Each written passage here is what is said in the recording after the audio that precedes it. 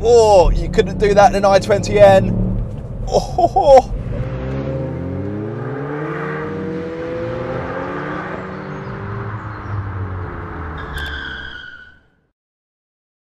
Car Obsession is proudly supported by Carly and Draggy. Check out the video description to find out the latest discount codes.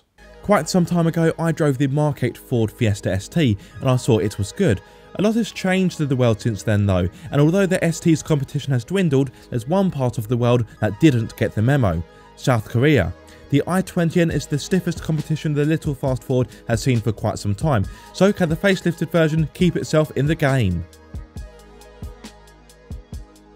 To help keep the i20N at bay, the new Fiesta ST is packing more torque. The old car offered 290 Newton meters, whereas this car now offers 320. In case you're wondering what that has done to the 0 to 62 time, well, nothing. That is because the extra torque is all about the mid-range as opposed to off-the-line grunt. That means this car has the same 0 to 62 sprint of 6.5 seconds as the old car, and that's actually 0.3 seconds slower compared to the South Korean alternative. Now, in case you're really wondering about the top speed, which, let's face it, in the UK is kind of irrelevant, that's 143. One key change for the new Fiesta ST are the new sports seats, which are no longer made by Recaro. No, they're made in-house by Ford Performance themselves. One thing I will say, and I said the same thing in my Ford Focus ST video, is that I do think the integrated headrests are rather ungainly, but that's merely my personal opinion. One thing I will say, and credit where credit's due, is that to sit in, these seats are absolutely fantastic. I would also say that they are perhaps a bit more accommodating for a broader frame compared to the Recaro. So if you are a broader person and you found that the bolsters in the Recaros pinched your sides a bit too much, give these a go, because I think you'll be pleasantly surprised. The only other thing I will say compared to the Recaros though, and it could be poor muscle memory from yours truly, but I would say these seem to sit a bit higher compared to the Recaros in the old car, but I could be wrong. Does it detract from the overall driving experience? No, it doesn't. Actually, speaking of the driving experience, I think it's about time we see what it's like to drive. Oh, God, I've been crouched down for far too long. I'm getting old. Oh, but not too old to enjoy cars like this.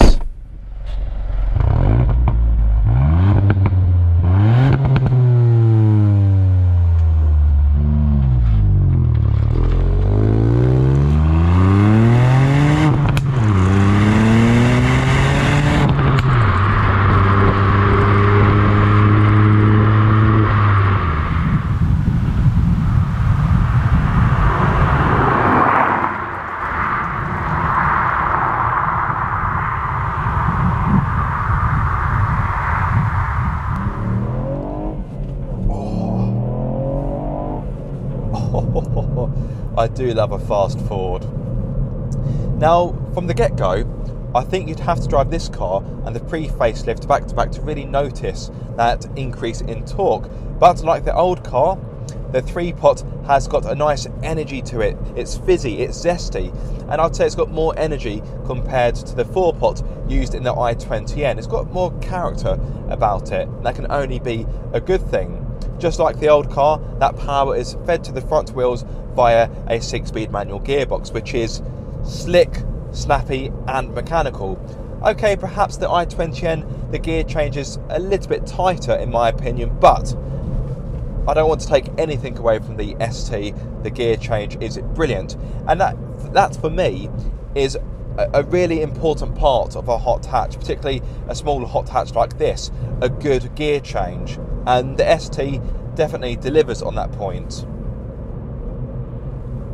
The ride, as you would predict, is firm, more so at slower speeds and around town, but to be fair, when you get up to speed on roads like this or dual carriageways, the ride, I think you'll find, is surprisingly compliant. It's no Rolls Royce, of course, but it's a small hot hatch. It's never going to be a magic carpet ride, is it? These sports seats, they do need a special mention because they are brilliant to sit in, comfortable, supportive, and they hold you in the right places. Through the corners, just like the old car, the Fiesta ST is absolutely magic. The steering has got a good feedback to it. It's well weighted. It feels meaty in the hand. I love the feel of the steering wheel itself. It's got a nice kind of girthiness to it, and I like that.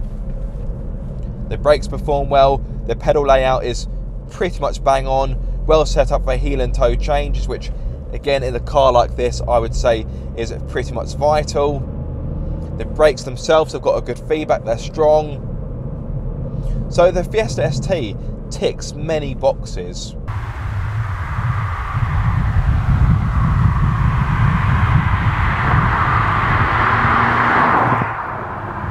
Now through the corners, I would argue that the i20N is perhaps a bit more focused, and I would argue that's the better car to have on a race circuit. But where the ST has an advantage is again in the character and the way how it feels. I would say the chassis in the Fiesta ST is more playful, and it's got a bit more adjustability to it. You get a sense that the i20N is very focused. It wants to find the apex, hit it, and then get out the corner as fast as possible. But the ST, it wants to have a bit of fun in the process. It's boisterous. It's a little bit of a class clown, and I like that. Now, that isn't to say that this car is no good in the corners and it just wants to give you lift off oversteer all the time. No, this can be precise in the corners when you want it to be, but when you want this little pocket rocket to let its hair down, then it will also do that. And the i20N doesn't really do that in the same way. I would say this has got more of an adjustable personality. Now, warning, I'm about to get a bit nerdy on you. So peak torque in this, as I've mentioned, is at 320 Newton meters. In the Fiesta ST, that is available from 1,600 RPM through to 4,000 RPM, and peak power, which is 200 horsepower, that comes in at 6,000 RPM. Conversely, for the i20N, that's got 275 Newton meters of torque, and although it comes in later in the rev range, that's 1,750, it goes on later in the rev range, 4,500. Peak power in that is 204 horsepower, so 4 more, and that's available between 5,500 and 6,000 RPM. Okay, I've had my nerd moment, we can move on now.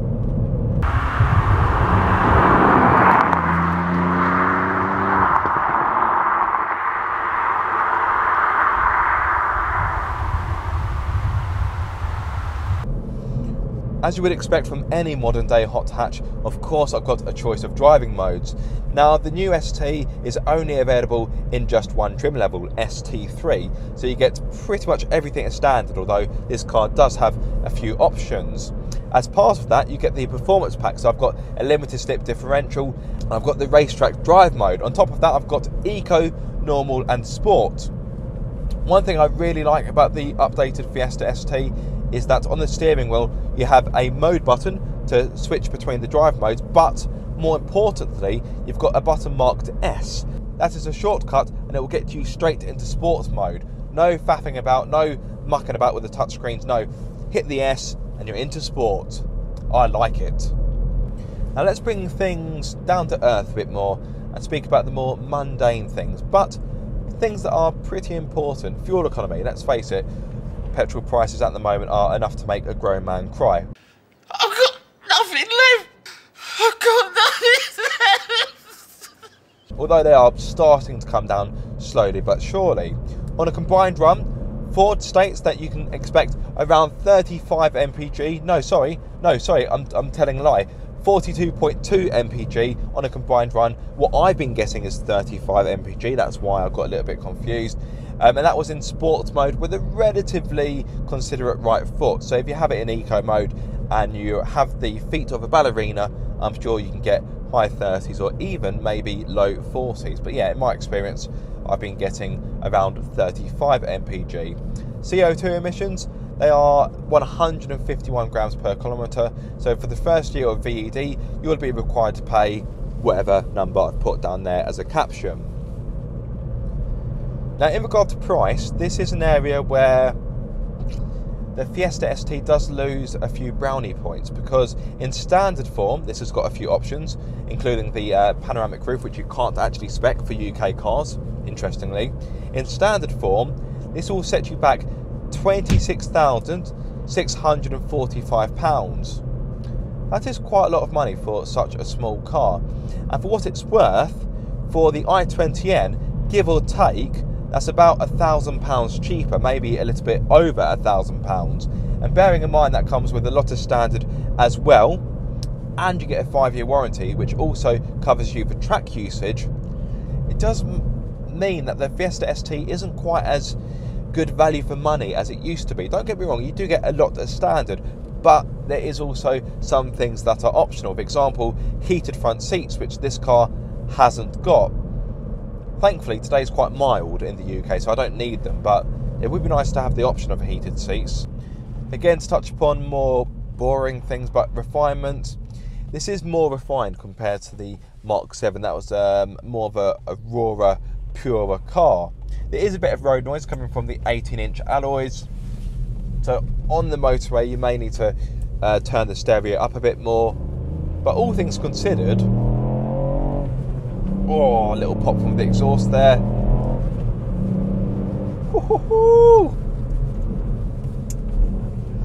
All things considered, for the type of car this is, I would say it's pretty refined. God, this thing's fun. It's cars like this that really make me enjoy driving. I love a hot hatch, and arguably I probably prefer smaller hot hatches because they're better suited for UK roads. Look at this road in particular. It's quite narrow, it's quite bumpy. A Focus ST is brilliant, but on a road like this I would argue the Fiesta is better because it's more manoeuvrable, it's smaller, so you don't have to worry when a larger vehicle comes the other way, and you can use more of the power more of the time. 200 horsepower may not sound like a great deal in today's world of RS3s or, you know, super high performance cars, but in the real world 200 horsepower probably about just right in my opinion. When it comes to space and practicality, that is the same as the pre-facelift, meaning you get a boot that offers 292 litres with rear seats up and almost 1,100 with them folded down. Predictably, rear space will be tight for taller occupants, so you may want to consider the Polo GTI or the i20N if you want a bit more space. In regard to pricing and specification, the Fiesta ST is only available in one trim level, ST3. Why Ford just don't call it the ST and be done with it is beyond me.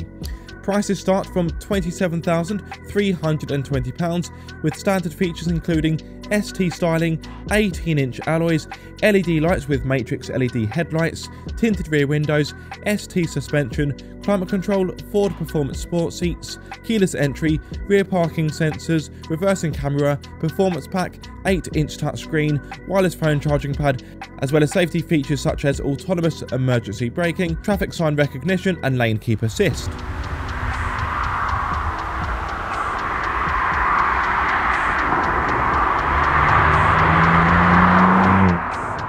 As fun as this car is, and I do love it, it's a fantastic little thing. It's a little scallywag, a little rascal, but when you got the i20N, which is cheaper and in some respects a better car, it makes it difficult to really fly the flag for the blue oval. And I had this exact same problem with the Focus ST. It's difficult to recommend both cars when the South Korean alternatives are simply better value.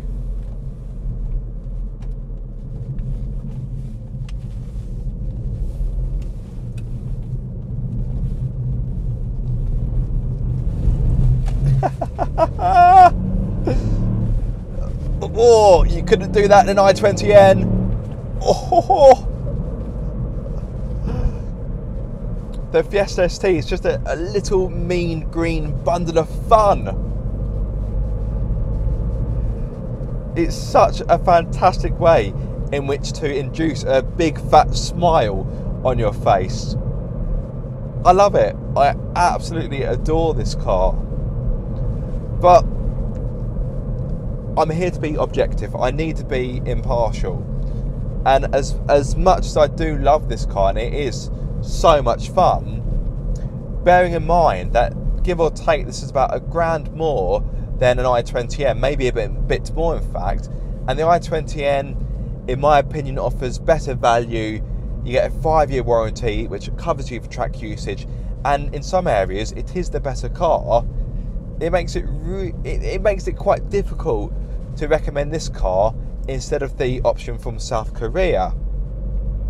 One thing I will say, in my opinion at least, if you want fun, go for this car. If you want something that's a bit more focused, something that's going to be a bit more capable on a race circuit, go for the i20N. I think that's really the best way I can put it. And I would have loved to have been able to test both cars head to head in the same video, but it just didn't fall into place. The planets didn't quite align for that to happen. But it is what it is, and I'm thankful, I'm grateful that I've been able to experience both cars, albeit at different times, different periods in time. Sadly, the fun is over, and that means the video is almost over as well. Before I go though, I do need to bring you some kind of conclusion.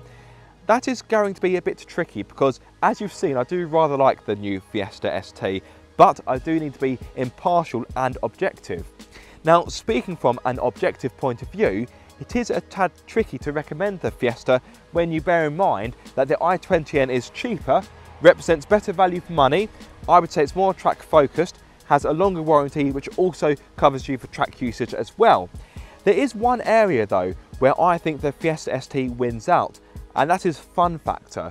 Small cars like this, small hot hatches, need to be fun. They need to be the kind of car that will paint a permanent grin upon your face, and the kind of car that will be mischievous and make you laugh out loud like a naughty school kid.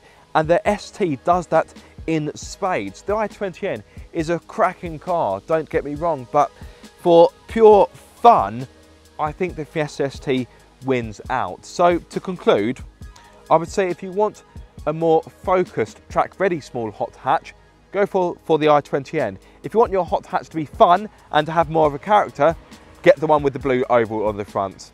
A big thank you to Ford UK for loaning me this car for the week, and of course a big thank you to you guys watching this video. I do hope you have enjoyed it or found it useful. If so, be sure to like, comment and subscribe. If you are subscribed, don't forget to click the bell icon so you get notified every time I make a video. But until the next time guys, be sure to keep up the car obsession.